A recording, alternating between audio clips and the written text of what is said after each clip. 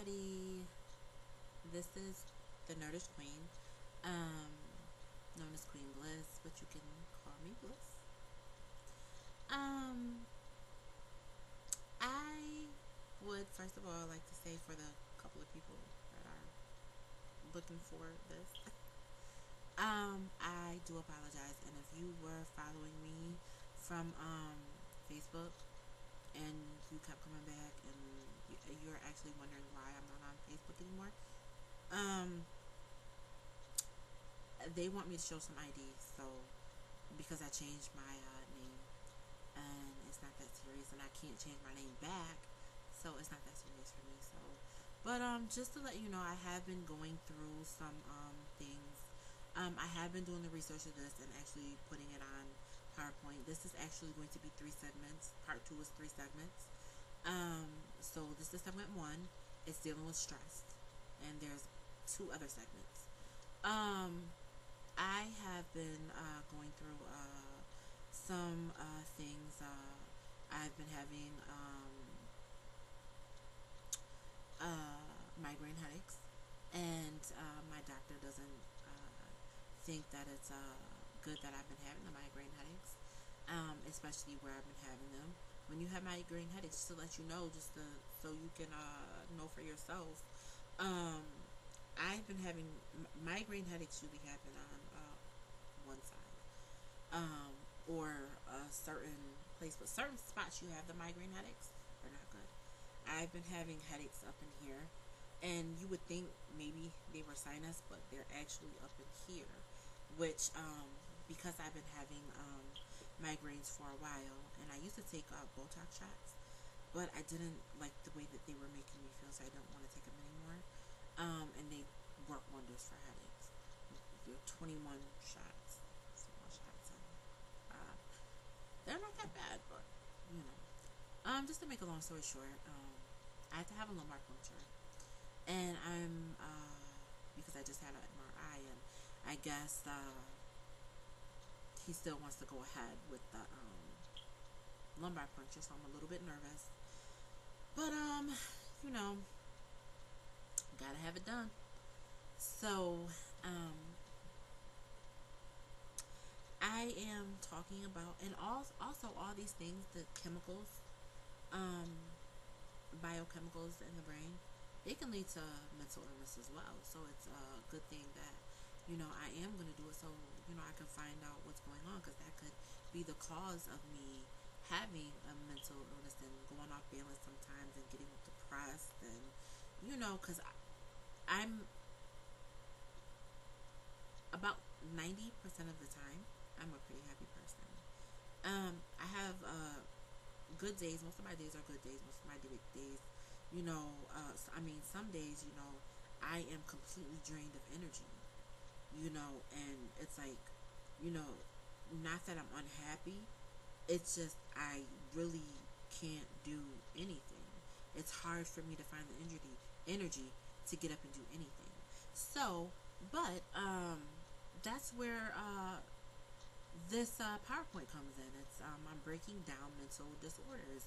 So to diminish stigmas in the black community, because it's something that's important to our community. So um, let's go ahead and get started with the stress and how it affects us. Everyone goes through stress. There's not a person that we know that doesn't get stressed out. According to Saracen and Saracen, stress refers to negative emotional experiences um, with associated behavioral, biochemical, and physiological changes that are related to perceived acute or chronic challenges. Stressors are the events that stimulate these changes. Not everyone is going to respond to stress in the same way. This is where maladaptive responses to stress come into play. This is sort of like, say if you and a friend were to be getting were to get evicted from your apartment. Uh, you lost your job and you were get evicted from an apartment, you're gonna handle that in different ways. You're gonna find resources to pay your rent in different ways. Uh, one uh, uh, one person might actually go and stay with friends and family, um, and another might actually go and stay in a shelter, or they may go find an agency that will help them out. So that's where some of those differences lie. And there are coping skills. Coping skills, personally, I think are learned survival skills.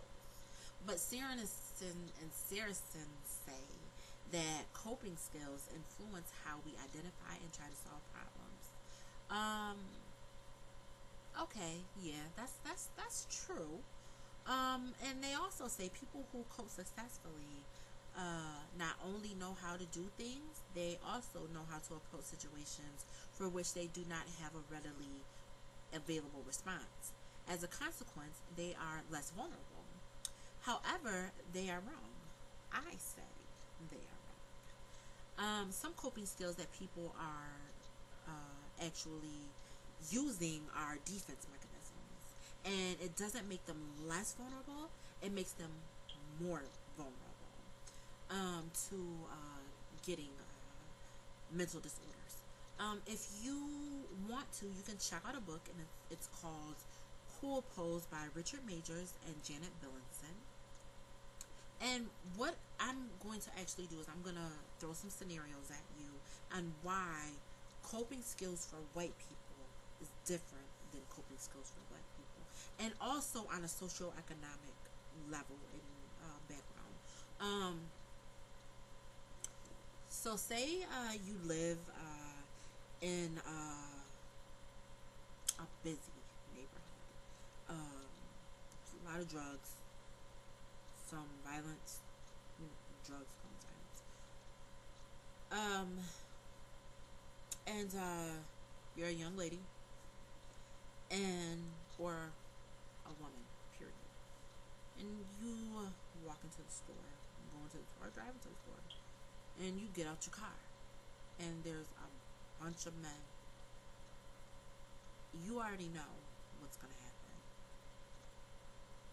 You actually have to have these learned survival skills to get through the door and out of the door and into your car safely. For one, you know that you're not going to stand outside and talk to anybody on any corner at any store. This is something you have to know. You can't do it. And you have to let them know if they're talking to you. You can't just blow them off. I'm telling you, you can't blow anybody off. You can't, I ain't talking to you. That's the wrong attitude to have. I'm telling you, you don't know who you're dealing with up here. So you want to say, I'm telling you, you want to say, well, listen, I got a boyfriend. I can't really talk. My boyfriend's kind of jealous. That's what you got to say. My boyfriend kind of jealous, and he be having people watching me, so I can't really, be talking out here. I can't really talk out here because I don't know who my boyfriend have me talking to, who my boyfriend has watching me, so I can't really. You got to do one of those numbers, or number two, you tell him, listen, okay, I'm really busy right now. I would love to talk to you, but I don't really talk to anybody out on outside in front of stores like this. And maybe he'll follow you in the store, and if he does, fine, cool, I'm sorry. And if he does, fine, cool, let him follow you in the store. That ain't gonna hurt nothing. But I'm telling you, do not give anybody no attitudes. Don't go there. But what you want to do is be civil with people. Laugh and joke with them, and 9 times out of 10, if something happens, they gonna look out for you. But you can't be having straight up attitudes with everybody. But that's a coping skill. That's a coping skill that you have to learn. You know, but you know, you may not even be in the mood to even want to deal with anybody, but you don't know who you messing with in the head, so you got to kind of flip the script on them. Another scenario is, you know, you got some young dudes, you know, that they go through the same things too. You know, they get harassed, you know, by police officers, searched, you know, gangs. They walk home through gangs, you know, but also females too, young girls, you know, 9, 10, 11, 12, 13, 14. And some of these little girls are developed, you know, and they looking like they teenagers and they not. So now you got older dudes. I ain't talking about, you know, 16, 17, 18 years old. Dude, I'm talking about grown ass men. You got these men looking at these little girls, trying to pick them up. And some of these little girls, you know, already, you know, worried about getting jumped on the way home from school. But then you got some of these little girls that they don't get no love at home. So now they got this grown ass man pushing up on them, telling them how pretty they is, you know, filling their ear with something. And there you go.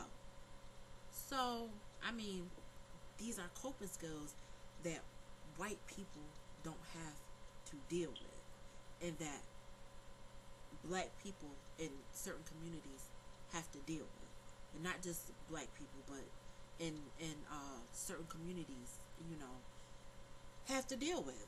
You know, so you got these things. So certain coping skills, you know, certain definitions ain't working for us. That's working for them. So, you know, I'm just saying, you know, this is why I'm here. This is why I'm doing this. You know, I'm not doing this for me because I've learned, you know, and I'm just really trying to, you know, help other people, you know, as much as I can. But there are also stressful situations, stress arousing situations like personal crisis, rape, bereavement, and grief, and life transitions. You know, when you're moving from one stage of life to another stage, like with birth and development of the mother-child relationship, initial steps towards independence, and transition to and out of the home environment, daycare, kindergarten, you know, especially with the teenagers from middle school to high school. This is the area from middle school to high school that you really, really, really, really want to watch your child, because this is when depressions and mental illnesses start to form. You can see mental illnesses forming from pre-K on, but this is the age because the identity is starting to come into play. But keep an eye on your child or your loved one during that stage in their life, because it's really, really important with teenagers. Their identity is high school, you remember. You know, but stress and illness, it affects our body in different ways, you know, and it's never in a good way. Stress affects our heart, digestive, and our nervous system, to name a few. The way we cope with stress depends on how our reaction to past life experiences are. Not dealing with them is not healthy at all, because if we don't deal with them, then our body is dealing with them. So when you are going through a stressful time, you know, you have to find a way to deal with that stress. As far as, you know, working out, you know, and the worst thing that we can do is go smoke a cigarette, and that's something that I need to learn, you know, as well, because I smoke myself and I'm trying to quit. But according to Saracen and Saracen, chronic stressors such as imprisonment, job strain, proximity to danger, and unemployment all have a negative effect on the immune system in general, Experiencing negative emotions such as anxiety, depression, and anger contributes to immunological dysregulation. While perceiving that one has good social support seems to strengthen the smooth functioning of the immune system. Now, the proximity to danger is what I just got through talking about, as far as the communities that we live in. But also think about Flint, Michigan. Think about what's also happening um, on Native American reservations when with their water as well. And stuff that's going on in their community as well. That's not really reported on. You really have to you know friend on social media and listen to some of what they are going through, because I'm completely ignorant to it if I don't you know listen to some of what they go through online. But eating disorders in the black community is eating disorders isn't just isolated in the white communities. It happens in our community too. The pressure to be perfect. The pressure to be beautiful and young and fit, and all the fat shaming that's going on with teens and younger women. Make sure you're keeping an eye on on your loved one. Everybody don't need to have a big butt. Everybody don't need to have a skinny waist. We all can't look like Barbie dolls. We cannot do it. So look out for symptoms of anorexia nervosa, bulimia nervosa, and binge eating. And you can find more about that on the internet. You can just do a search.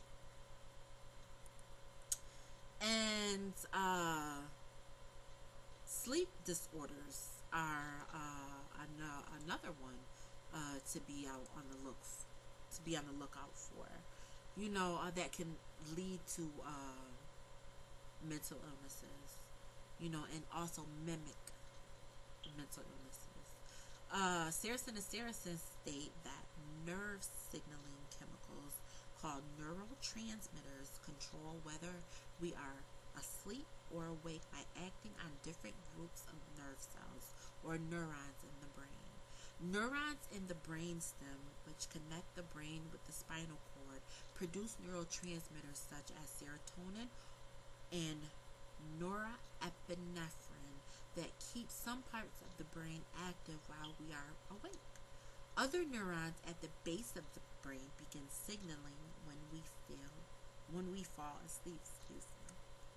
So, in other words, neurotransmitters, which are the nerve signaling chemicals, sends messages to our brains about whether we are asleep or awake, and the neurons signal how our body should respond to the signal. So, if you don't sleep and you're sleeping too much, that can lead to symptoms of a mental disorder. And these are some of the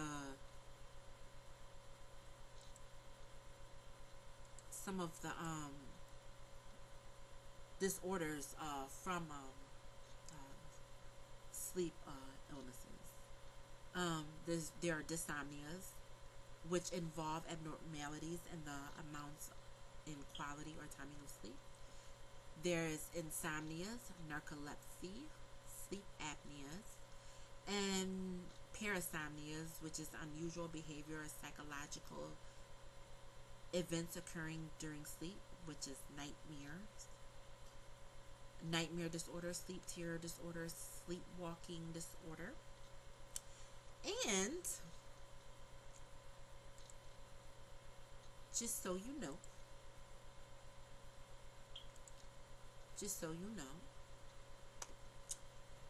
and this is why you really, really want to, keep an eye out on your stress. Psychophysiological disorders, very important to keep, an eye on. Searson and Searson say that physical conditions in which psychologically meaningful events are closely related to bodily symptoms. Psycho- Psychophysiological disorders might be thought of as end products of biopsychosocial process. Cancer, cardiovascular disorders, coronary heart disease, hypertension, stress. Stress is not normal. We all get stressed, but prolonged stress can lead to all of these things. So, I do want to talk to you about a time where, I thought everything was going good for me, and it was. Everything was going good. I was busy, busy, busy. I had 2 jobs, an internship that I got hired at, so I had 3 jobs. And I was making the dean's list. I was the student trustee at my school. I was heavily involved in student activities, as well as student government. And I was involved in the community. And everything somebody asked me to do, I said yes. I did not say no. And if I did say no, it's because I really couldn't do it. And I got stressed out. And then came the anxiety attacks. And I will talk about anxiety in the next segment. So, what I want to say for now is peace, love, and live blissful. And I'll see you in the